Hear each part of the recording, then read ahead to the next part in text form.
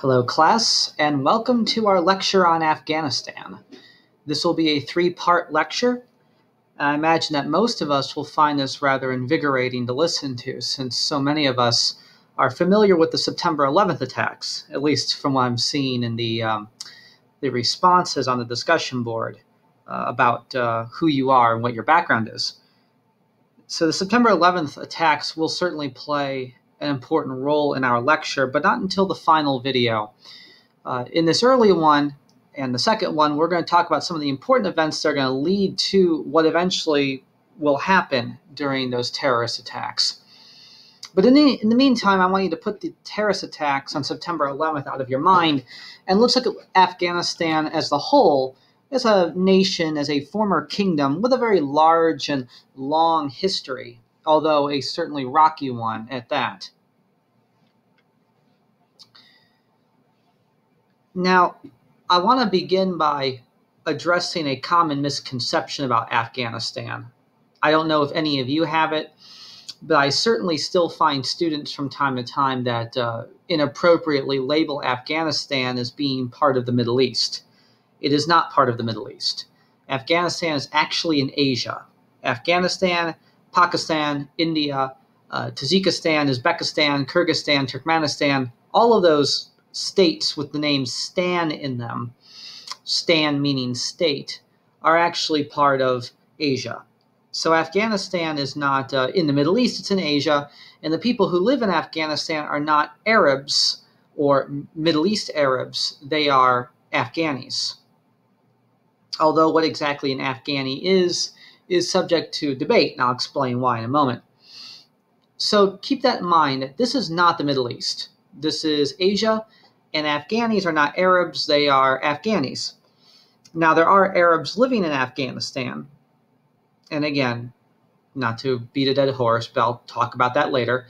The majority of them are going to be different ethnic groups that really have very little in common with the Middle East. They're going to have more in common with Mongolia, with East Asia and Central Asia, whether they're Turkmen, whether they are of Turkic or Tartar descent. We're going to get into a very ethnic discussion. And while I will try to limit that, Afghanistan is perhaps the most difficult country to discuss in our small 6 weeks together because it is probably the most diverse. Certainly Russia, the Soviet Union, is very diverse because the countries you see here, for example, Uzbekistan and Kyrgyzstan, are part of the Soviet Union. And the Soviet Union will seize Turkmenistan and Tajikistan, and they'll also try to seize Afghanistan as well. And the Soviet Union controls Poland, Ukraine. They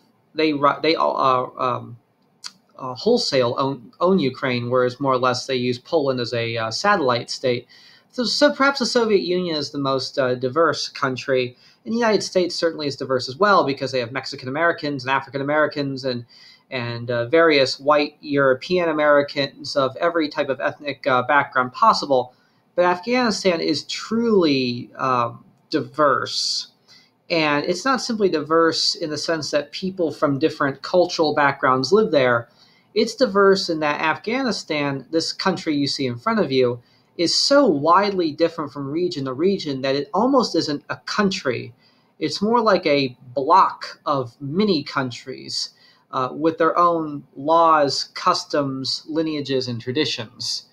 It's not a very easy country to talk about. It's almost a false construction. So let's dive into the difficult history of Afghanistan. And I have limited a lot of this. I have cut quite a bit out. I did, in my 15 weeks, spend a lot more time talking about pre-1945 Afghanistan so that people could have a better understanding of how we got to where we are today.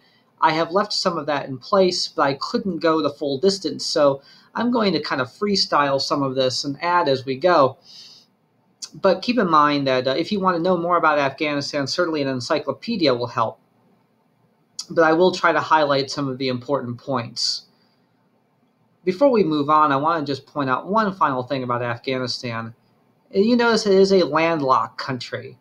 It is one of the few countries we're discussing that has no shore to it whatsoever. And this is part of the mystique of Afghanistan. And I'll show this on the next on one of the later slides. Afghanistan is a landlocked country, and geographically it is a highly isolated one. And this is going to add to its unique culture and add to its unique tradition and psychological mentality, if I can use the term.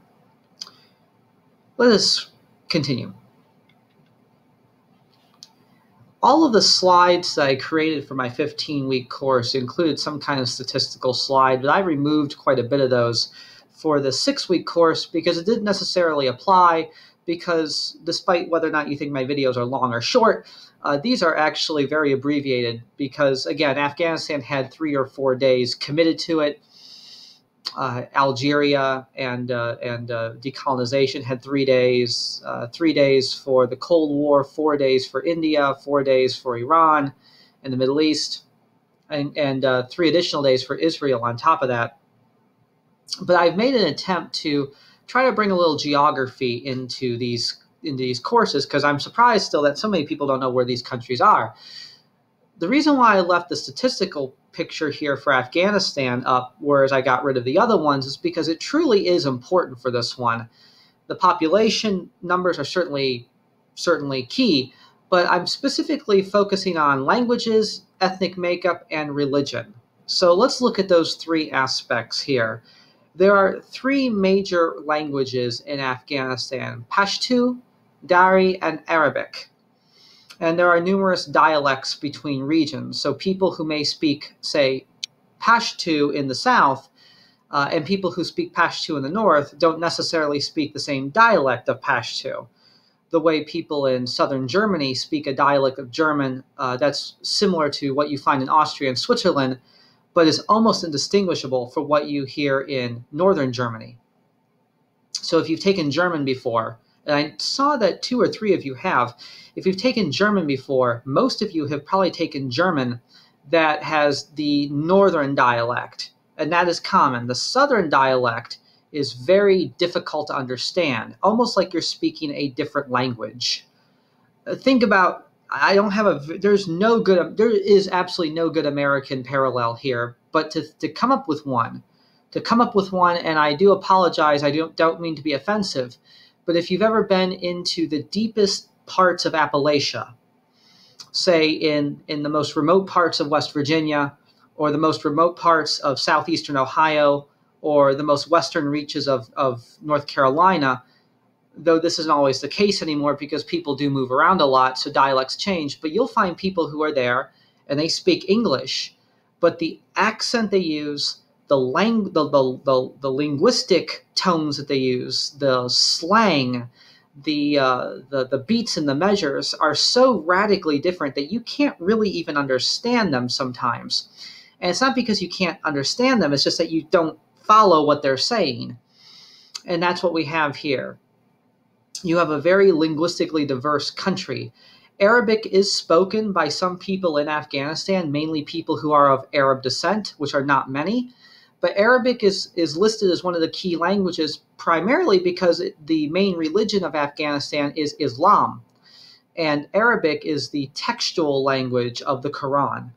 So although Arabic is not spoken per se in most Islamic countries, it is known because it is a read language. If you are familiar with the traditional Christian faiths, the older European ones, specifically Roman Catholicism, and I know that I saw some of you took medieval history here at UNCG, the original Western Bible, as created by the Romans, at least, who founded Roman Catholicism, was written in Latin. So Latin is still well read, but nobody speaks Latin anymore. It's more or less a dead language. Arabic is not a dead language, but you'll find countries where people don't know how to speak Arabic whatsoever. They couldn't hold a conversation with it if they tried, but they can read it because they have to read it in order to decipher the religious text. So Arabic is still listed as an important language here, though not necessarily a spoken one. ethnicity is what's going to make Afghanistan truly unique. 14 distinct ethnic and tribal groups make up the Afghani population. We will not talk about all of them. We're not even going to talk about most of the key ones here, but I will list them for you. You see them there. Pashtun, Tajik, Hazara, Uzbek, Amik, and Turkmen are the largest and most important ethnic groups in Afghanistan, with the three most important being Pashtun, Tajik, and Hazara, although Uzbek and Turkmen are very important. Amik does not come up as much, but Pashtun, Tajik, and Hazara are the most important tribal and ethnic groups in Afghanistan, with Pashtun being the largest. The religion of Afghanistan is Islam, and I didn't have a lot of time to get into the differences of Islam because Islam is not one gigantic central religion. It's very diverse and it's very decentralized. There is no Pope of Islam. There are no bishops of Islam. There is no Church of Islam. To bring in Christian comparisons, Islam has several branches to it, but the two major branches are Sunni and Shia. And if I recall, I may have mentioned Sunni once before, maybe in our discussion of Algeria.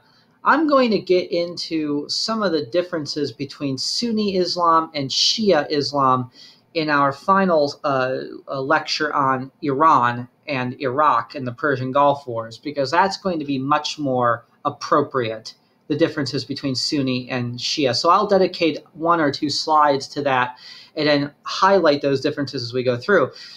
But keep in mind, those distinguishing characteristics aside, the majority of Afghani population is going to be Muslim, and predominantly it's going to be Sunni Islam. But I'll get to that when we talk about Iran next week.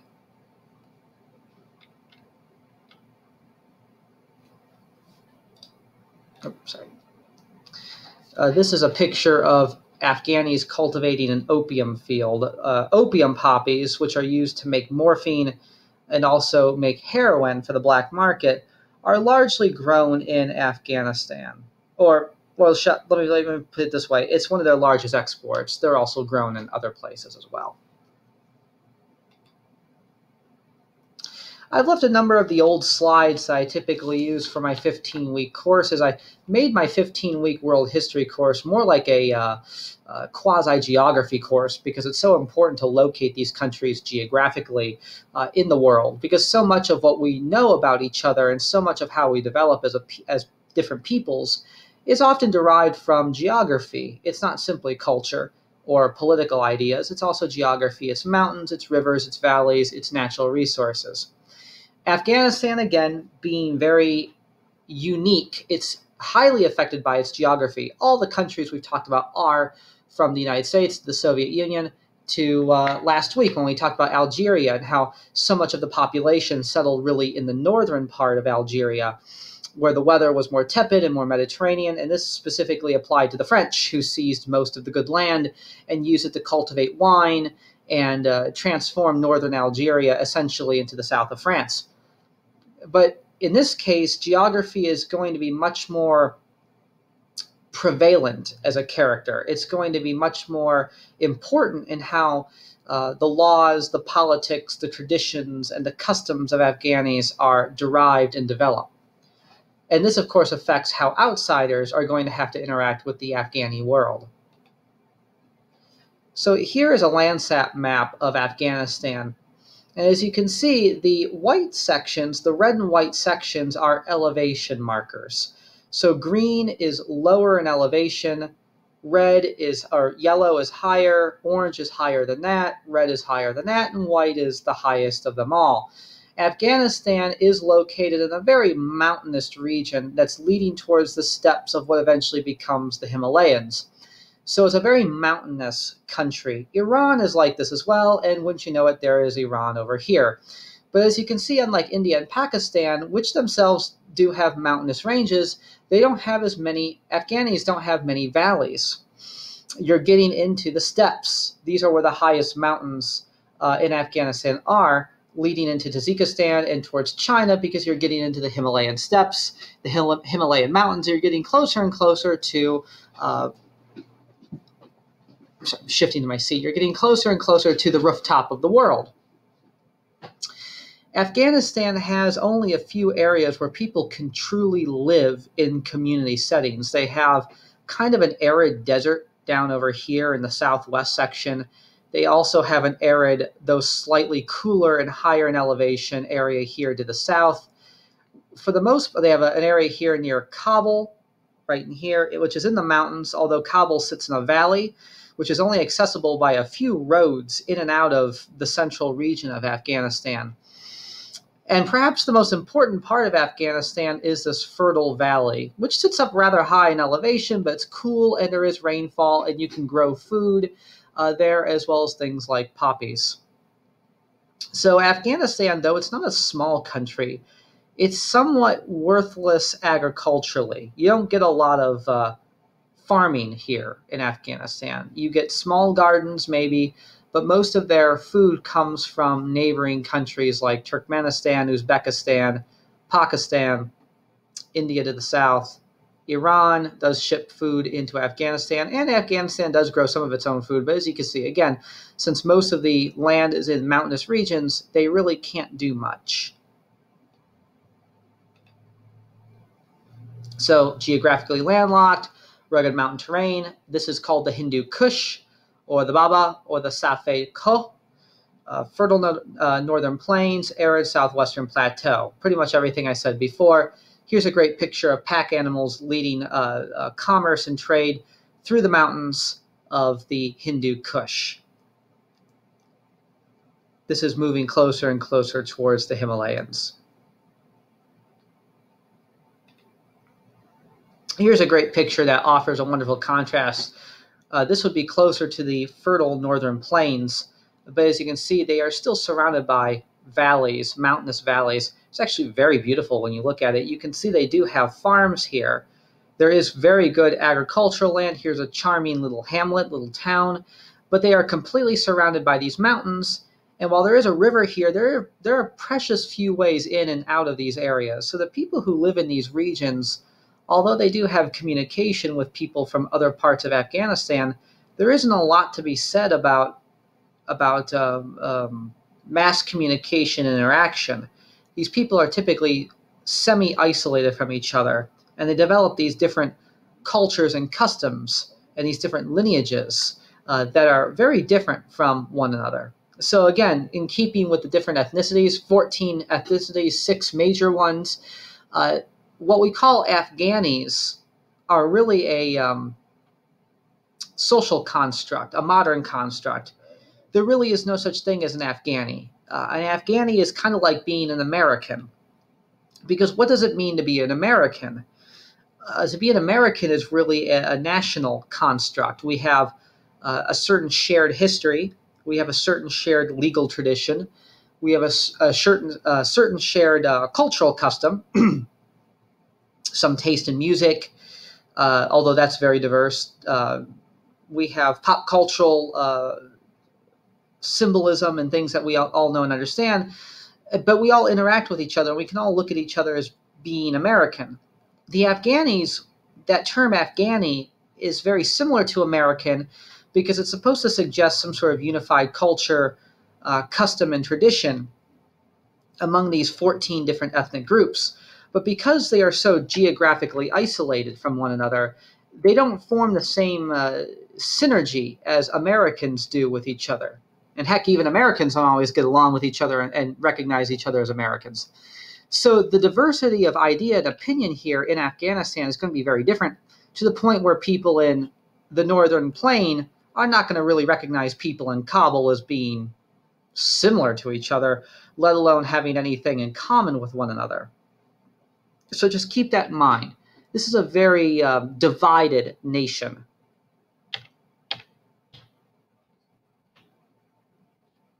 So let's see how that plays out with human geography. So human geography is how different ethnicities come together, the breakdown of different ethnicities and races, religion, age, race, sex, so on and so forth, all of the things that make up what humans are, population density. And this is a great picture that illustrates population density and breakdown. So you can see that there aren't a lot of people that live in Afghanistan as a whole. There's pockets of densely populated areas, but there's also large swaths where there's not a lot of people to begin with. So, for example, over in the desert area close to Iran, you have 1 to 15 people per square mile. Wait, did I read that right? I'm sorry.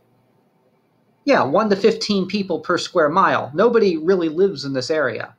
But it gets a little bit denser over here in the mountainous or semi-mountainous regions, but it's these large red circles which denote the major cities, and you can see the majority of the population of Afghanistan lives right over here where Kabul and Jalalabad are. These are the two largest cities and regions of Afghanistan, with the largest city in the west being Herat and the largest city in the north being Kunduz. Kabul and Jalalabad are the two largest cities. Kandahar is the largest city to the south. I believe Kandahar is actually the third largest city. And it's the largest city in what's called the Peshtu region of Afghanistan. These darker areas here, you can see by the legend down here, denote population density. And these denote over here city size. So Kabul is the largest city. Jalalabad is the second. Kandahar the third. Kunduz, Herat, so on and so forth. This is a road that was built by Afghanis in the 1960s and 1970s, and I think it was added on to in the 1980s. This pretty much is the main road that connects all of Afghanistan together. Without this road, you really can't get from Herat, say, to Kabul. There is no pass that goes through the mountains. There are trails where you can take pack animals, as you can see here, but if you want to travel by car or by maybe a larger caravan of horses, something with more of a modern edge to it, the best that you have is this large highway that circumnavigates like a large circle the central part of the country. Nothing pretty much over here, nothing in the middle, and nothing down here away from the highway. You want to get to these places, you have to take either smaller roads, which do exist. You can see here primary roads and secondary roads. So these gray roads are secondary roads, but these secondary roads are not always paved. Some of them are simply trails. So Afghanistan does have roads, but its real main road, it's the closest thing to an interstate highway in Afghanistan, is this one large semicircle that connects the major cities together. Ethnic groups are broken down by geography too. Mountains divide different groups. Ethnicities settle in different regions. They come to dominate different regions. There are minority ethnicities that live in different regions surrounded by these majorities. And then the mountains further divide and subdivide and isolate different groups from each other. To invade one part of Afghanistan, for example, and try to conquer that doesn't mean that everybody will submit to you, if that makes sense. So if we invaded Afghanistan, if this class formed a military, and we invaded the southern part of Afghanistan here and conquered the Pashtun people, that's who's here in gold, the Pashtun, the largest ethnicity in Afghanistan. If we conquered the majority of the Pashtun people and seized some of their roads and lands, just because we do that doesn't mean that Afghanistan as a whole will say, oh no, we're being invaded, we should negotiate and surrender. Like I said before, there is so much decentralization here. There are so many mountains cutting off different groups. You have Tajiks over here, you have Tajiks here, you have pockets of Tajiks throughout. You have the Pashtuns kind of concentrated here in the south, but there's pockets of Pashtuns over here. You have the Uzbeks, you have the Turkmen. They're not going to capitulate. They're not going to surrender to you. Just because you conquered one ethnic group doesn't mean you conquer all the ethnic groups. And just because you conquer these ethnic groups here, say the Tajiks over here, doesn't mean that the Tajiks over here are going to surrender. So it's a really divided country. Just because you go in and say, take Kabul, which is right here, and seize the Afghani capital, that doesn't mean the entire country is going to submit to you. Because these people don't always recognize Kabul as being the capital. people who live in the northern part of the Fertile Plains and happen to be Uzbek and are near Uzbekistan could really care less what happens in Kabul, which is dominated by the Tajiks. And they have a close relationship with the Pashtu, which are very different from the Uzbeks. Other than the fact that these people all practice Islam, they have nothing in common with each other. I can't stress that enough. I just want to make sure that everybody knows that. And the reason why that's important is because Afghanistan, and I'm a little bit older than some of you. I was born in 1986. So when the September 11th attacks happened, I was close to my 15th birthday because I was born in November. So I was still 14. I was about to turn 15. So I learned a lot about Afghanistan in my formative years, more than perhaps I would like to have known. If some of you are older, I know there's a few of you who are a little bit older in this class. I learned about Afghanistan the way that some of you may have learned about Vietnam when the Vietnam War was breaking out. And one thing that came up constantly was that Afghanistan was known as a land that could never be conquered because of its terrain, its location, its isolation, its resilience to fighting invaders. It was a land that simply could not be conquered. It was a land of death to foreign invaders. I remember in Cleveland, where I grew up, we had a number of former Soviet soldiers who lived in the area, who were part of the invasion of Afghanistan, which I'll talk about near the end of this slideshow and throughout the second show. And they pretty much agreed that you could not really hold this land. It was too difficult. You didn't know who to trust. You didn't know who was on whose side. You didn't know who the allies were. They all spoke different dialects of each other. They didn't agree with each other on anything. Customs were different. Even the way they practiced Islam was very different. So it's a very difficult place to try and hold if you are a foreign power. And this is going to be relevant to us because the United States will eventually become involved in Afghanistan and numerous countries as well. So here's just a very brief list of external forces that attempt to conquer Afghanistan with some mild success, some more successful than others. This is a list that does not include local or internal wars and strife. So local Arab king, or I'm sorry, I'm doing it. Local kings and monarchs from what will be called the Afghani area or the Iranian area or what becomes India and Pakistan area. People like that, I'm not including that in this. I'm mainly including outsiders who are significantly different enough from the Afghan people to make them fall under the category of foreign invaders.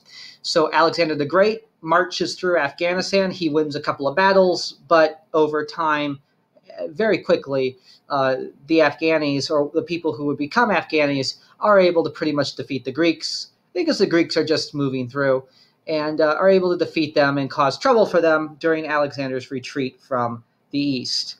The Parthian Empire, which is part of present-day Iraq, they take Afghanistan in 200 BCE, and they hold on to it for about 30 years before they finally lose it. The Mongols invade very quickly, and very quickly they lose Afghanistan, since the Mongols had a reputation of invading, setting up a government that was loyal to them, and then leaving, with some governments not always remaining loyal. The modern wars, though, are going to be much more easily understood because we have clearer timelines for that.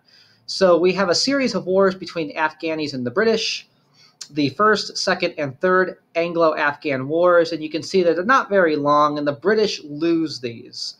Technically, I think they win the Second and Third Afghan War, but there isn't a lot to be had from them.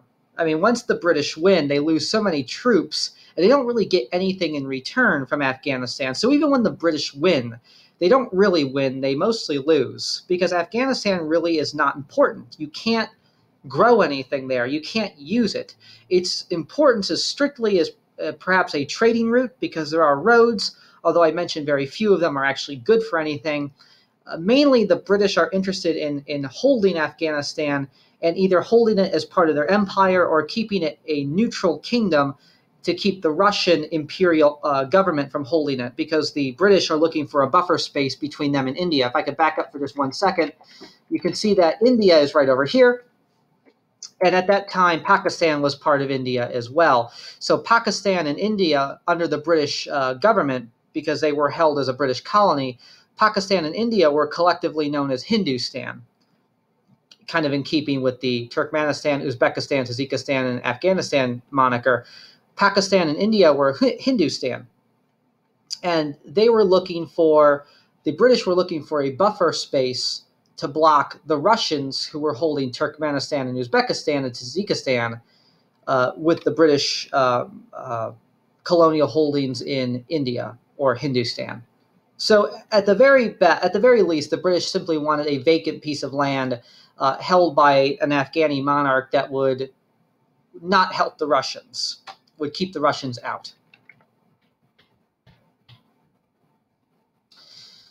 So even when the British lose the first Anglo-Afghan War, they win the second. I think they technically win the third, although it's a Pyrrhic victory. They lose a lot of people in that in that war. But again, their point is not to hold Afghanistan like they want to hold Canada or hold India. Their point is simply trying to keep it a neutral space to keep the Russians away from them. The Soviet Union will invade notably in 1979 for 10 years, and they will lose that war. And that's what we'll focus on in the next slideshow. And the United States will invade Afghanistan in 2001, and to this present day, we are technically still there. Although major operations will end in 2014, we still have a contingency of about 50,000 troops in Afghanistan to this day, with casualty lists that come out periodically. The war in Afghanistan between the United States and the Afghani Taliban has gone on for so long that some people forget it even is still going on. Let's get into the main meat of this lecture, and that will be the 1940s, really to the present day, but for this particular video, 1940s to 1979. We're not going to get to all of this. The second video is going to talk more clearly about the Soviet invasion. But Afghanistan as a modern state is quite fascinating. So it is a kingdom a couple of times over the course of its history, but the modern kingdom of Afghanistan is more or less created right before World War II, led by Mohammad Zahir Shah, the gentleman pictured over here near my mouse cursor. I'm going to move him out of the way.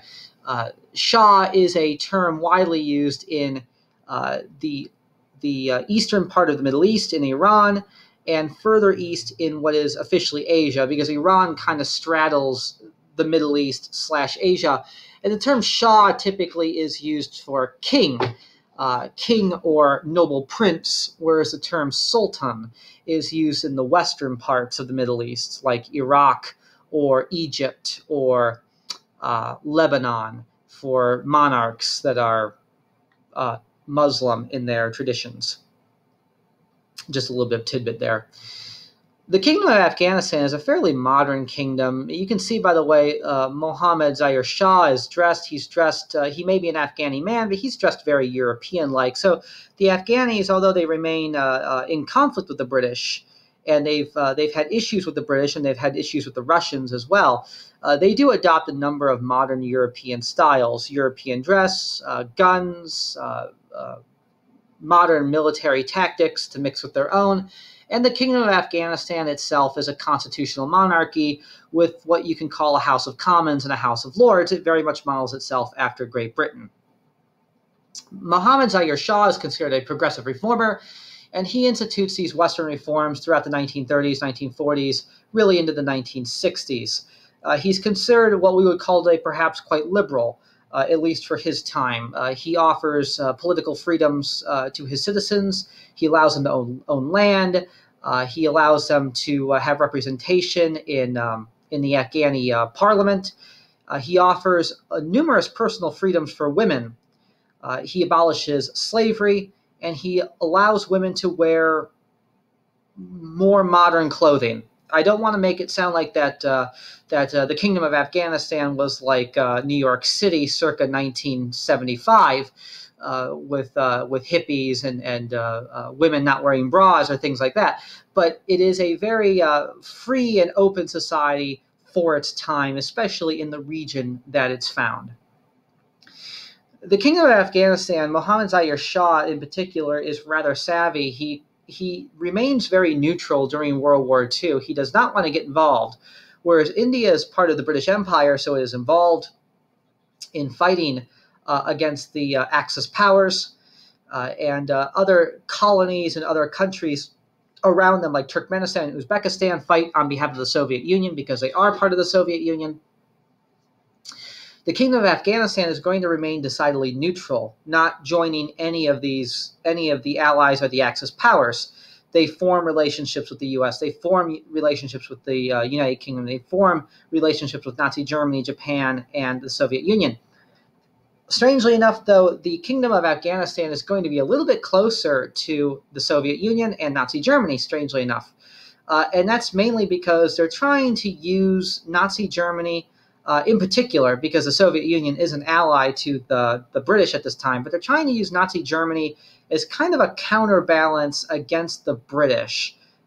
The Kingdom of Afghanistan truly wants to remain neutral, and they're willing to play both sides of the Second World War to remain mostly out of the affair.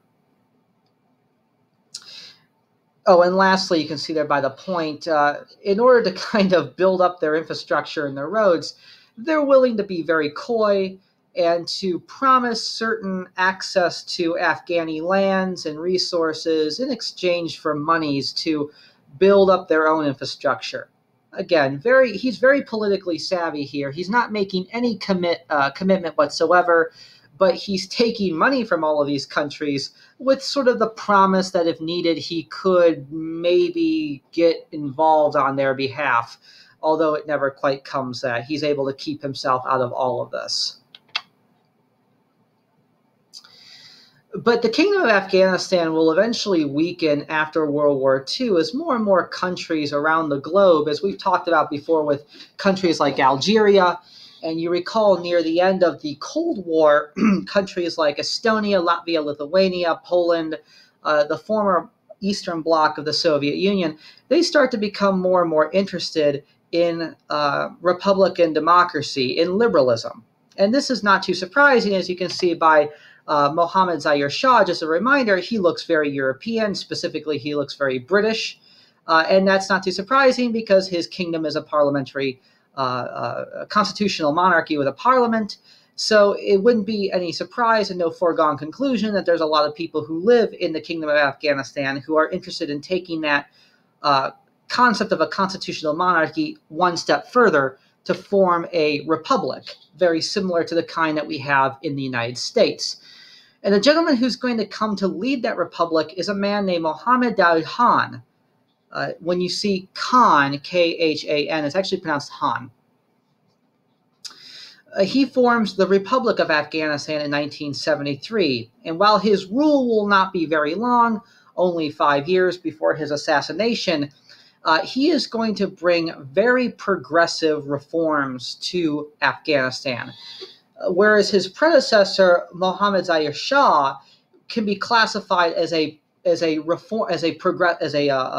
Western liberal, a reformer in his own right. He's still a monarchist. He's still a king. Mohammad Daoud Khan is a Western liberal. He is politically progressive. And when I say progressive, I am talking specifically about how we think of progressive today. He leans much more decidedly to the left, somewhat similar to his counterparts in Algeria, who were Muslims, but they were not fanatical theocrats. They were Muslims, but they had an economic interest in socialism and progressive forms of government. In this case, Mohammad Daoud Khan is going to be much more progressive than those people. He's going to want a secular government. So he may be Muslim himself, but he does not want a government that even has Islamic law. He wants a truly Western, secular, liberal government with very progressive reforms. He uses or dabbles in socialism, though he is not a Marxist or a communist. He rejects Marxism, he rejects Leninism, he rejects Soviet-style communism for various reasons. He thinks that Soviet-style communism is too totalitarian, and because he himself is a Muslim, and there's many Muslims in Afghanistan, he knows that these people who practice Islam are very dedicated to their faith, and they will never embrace Marxism or communism because Marxism and communism typically asks for atheism in return.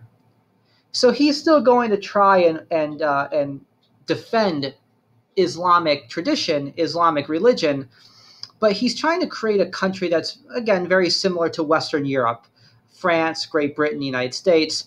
Countries are secular, who have political progressive ideologies in many ways, modern infrastructure, modern roads, certain degrees of wealth redistribution, some more than others, but he is not communist. He's going to approach Afghanistan similar to the way Mao approached China, in the sense that he wants to build a modern industrial state, as industrial as he can make it.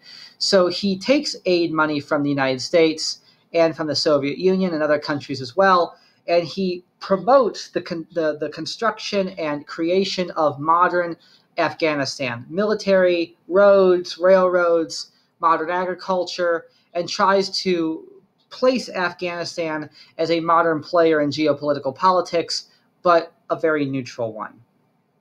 So he is savvy, and in many ways, he is considered by a number of historians today as the father of what would have become a modern Afghanistan. But as you can see, his reign was not very long because he would be assassinated. He would be assassinated by a radical terrorist in 1978. Take a look at some of these pictures of Afghanistan during the 1970s under Mohammed Khan. These are Afghani women in Kabul. This is in a French magazine, hence Kabul is spelled with a C. So you can see these women don't look the way we picture Afghani women today. They're wearing mini skirts that are cut above the knee, high heels. They're wearing blouses that have buttons unbuttoned on the top. I can see parts of their neck, good parts of their neck leading towards their shoulders. They are dressed very Western. Necklaces, earrings, purses, belts. They look like women who dress in the United States at this time. They look like women that dress in Great Britain. And specifically, they look like women who dress in France. They are borrowing a lot of French styles here. And so Afghanistan, for a time in the 1970s, is going to be considered quite a modern little place. And it's kind of an exotic location to go to. It has beautiful women. It has very dashing and exotic men. It has a good university. It's a place that a lot of people want to go to and visit. Check out this picture here. This is the Hotel Intercontinental Kabul, the Intercontinental Hotel in Kabul. And there actually are still remnants of the Intercontinental Hotel in Kabul. And this was a resort community. People from the Soviet Union in particular loved to come to Kabul to vacation. It had a nice climate in Kabul. It had shopping. It had malls, museums. It had, like I said, beautiful women. It had a nightlife. It had casinos. It had a red light district with, unfortunately, but this is true, it comes with modern Western countries, gambling, alcohol, and houses of prostitution. It had all the things that you would find in Vegas. I mean, look at these people. Some of them are Afghanis themselves, and some of them are Europeans. People from the United States, from India, from Europe, they all went to Kabul to sort of vacation there, like some sort of neutral territory. It was kind of like the Switzerland of Asia. It was supposed to be very neutral and kind of exotic and interesting to go to. If you're a fan of James Bond, it would be a great place for a Bond film, where all of this sort of neutral world, where agents from all of these great countries of the world come to gamble and engage in political intrigue. This was what Afghanistan was in the 1970s. Again, another couple of great pictures here of women. On the right, we have a couple of women in a garden, a public garden. You can see they're wearing skirts, single-piece skirts. Their hair is cut. They're showing their legs. They're showing they look like modern women. They look like women from the U.S. And over on the left, believe it or not, these are Afghani women. Afghani women, because the ethnicities of Afghanistan are so diverse. There are Afghani women who are blonde. There are Afghani women with blue eyes, also dark hair, dark skin features as well. These are women posing for a fashion show in Kabul, and they are dressed as stewardesses. And yes, at this time, they would have used that term stewardesses. These are not real stewardesses. These are women dressed as stewardesses, but they have the go-go boots, very, very, even by today's standards in some cases, inappropriately short skirts and single pieces. Part of the mystique of the time. This is for a French fashion show. You would not see this in Afghanistan today, of course. But a lot of this radical culture shifting and liberalization, especially where culture and women are concerned, are going to lead to a lot of problems.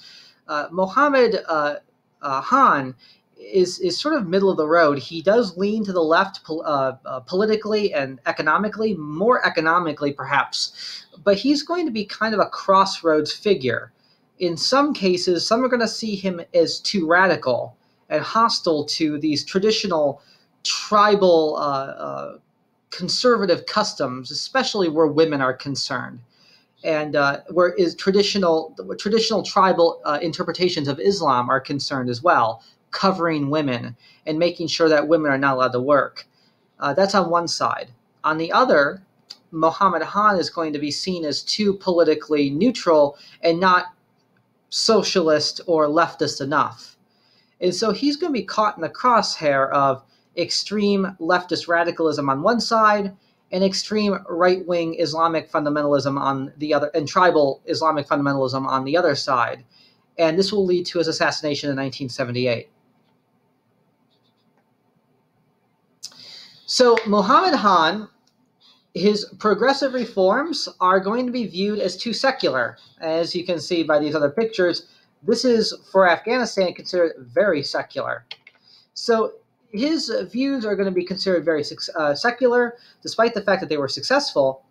And because Afghanistan is so divided geographically as well as culturally and ethnically, what Mohammed Han calls modern Afghanistan, where his reforms really take root, are only going to be in the urban areas of Kabul, Jalalabad, and in a very, very limited case in Herat and Kandahar. Although Herat and Kandahar, although they're larger cities, are going to be considered more conservative and a little bit more leaning towards tribal interpretations of fundamentalist Islam. It's mainly going to be in Kabul and Jalalabad where Mohammed Daoud Khan is going to be the most popular and where people like those women dressed in miniskirts are going to be found. Other places in Afghanistan are going to vary from region to region.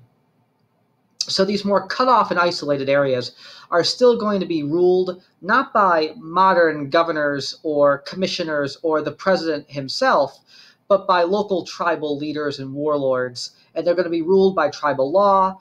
Women are going to be governed by tribal law. And Islam there is going to take on a much more tribal fundamentalist style. What some of us today might refer to simply as, in the popular media, the term radical Islam, but that's not very appropriate because Islam is so diverse, it really does vary. This is what I like to refer to as tribal fundamentalist Islam. It's very much the religion of a poorer, more isolated, very rural people. And if you think about it in that sense, there are different religions that have people that are extremists that have that similar background. They're very rural, very tribal, and they live in very isolated areas. And Islam is no different. And there are Jewish groups that are very similar, and there are Christian groups that are very similar too. So I prefer the term tribal fundamentalist Islam as opposed to radical Islam. It's far too broad, and it's more of a media buzzword and a political buzzword than anything else. On the other side, I mentioned before, the extreme pro-communist sentiment that exists in Kabul and other parts of the urban areas too think that Mohammed Daoud Khan is not radical enough. And they're going to overthrow him in a revolution in 1978 called the April Revolution or the People's Revolution. And the Republic of Afghanistan will cease to exist after April of 1978 and be replaced by the Democratic Republic of Afghanistan. point of note here for all of you, when you see that term democratic republic, it usually is a socialist or communist society, whereas republic is usually a more middle of the road or maybe more right-leaning nation. The Republic of Afghanistan was left-leaning, but still more middle of the road. The Democratic Republic of Afghanistan is going to be a communist state, and it's going to be a communist state in league and in line with the Soviet Union. Barack Karmal, who is the General Secretary of the Afghani